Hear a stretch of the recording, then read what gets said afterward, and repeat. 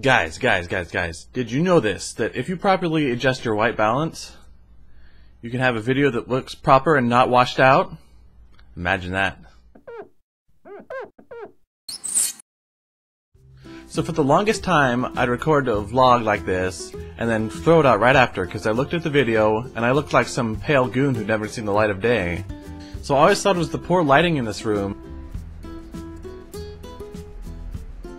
or just the fact that my screens reflect weirdly off my face, but it turns out it was just some slider that I'd never touched before. What's up guys, my name's Sean and I write a blog called 50 Shades of Grease, which comes from my job at the deli, which is basically covered in grease 24/7. I come home smelling like grease and have smudges in my glasses and it's pretty awful. But I wanted to create this video blog because I'm actually leaving my job at the deli. Wednesday is my last day. And I'm not just leaving because I'm tired of making sandwiches and frying chicken all day. It's because I'm going to France. So I'm going to become a tutor, and I wanted to keep you guys updated on that. So hope you guys will follow me through all my experiences. Stay tuned.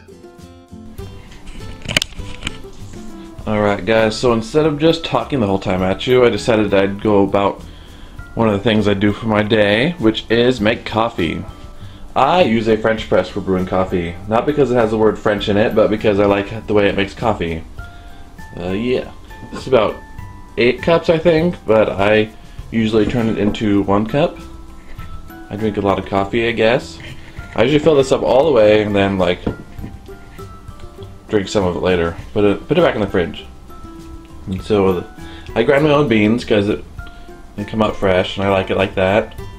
I use this coffee blend, coffee roast, whatever you want to call it, from my local grocery store. I buy it in bulk because it's cheap. This is called Donut House Roast, which is a medium blend. You guys probably don't care at all. I've tried anywhere between double French roast and mocha java roast, whatever, but I found this one works good for me. And so I have my cup here. It's very big and it has the Eiffel Tower on it, which is cool. And then I use a little bit of creamer, this is Italian sweet cream, which tastes like melted ice cream, pretty much in the best way possible. So I only use a little bit of cream, just to, you know, I'm kind of weaning myself off of it. That's about good. Because I know when I moved to France that cream isn't really a big thing that they have in their coffee over there. They like it black, I'm pretty sure. Like the last time I was over there, my friend ordered a coffee from, I think it was McDonald's, and they gave her a shot of espresso with a big dollop of whipped cream on it. So my water's almost boiling here. I don't like to bring it all the way up to boiling. Apparently there's like heat signatures that bring out different flavors in the beans. I don't really know the science between it, but all I know is that if it's not boiling, then I can drink it faster.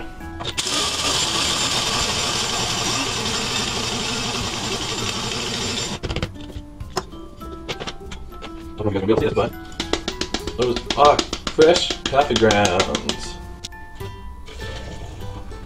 Look at that. So then you gotta take the grounds and stir them all up. So the way you know that you have fresh coffee is when it gets all foamy and stuff after you brew it and stir it all up. It's like the air leaking out of the beans or something. Oh god. Get back in focus. There we go. Wash that. Put the press on top. And then we wait about 5 minutes or until whenever I remember about it. So that's how you make coffee. Is that really what I look like on camera? Somehow I got this right and there's a nice depth of field back here. It's kind of cool. Like this picture seems like it's really far away, but it's right here. I just touched it.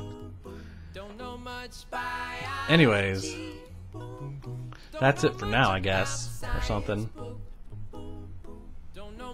About the French I do, but I do know that I love you, and I know that if you love me too, what a wonderful world this would be. Don't know much about geography, don't know much trigonometry, don't know much about algebra, I don't know what a the slide rule is for. But I do know one and one is two. Yes, and if this one could be with you, what a wonderful world this would be. Now I don't claim to be an A student, but I'm trying to be. For maybe my being A student, baby, I could win your love.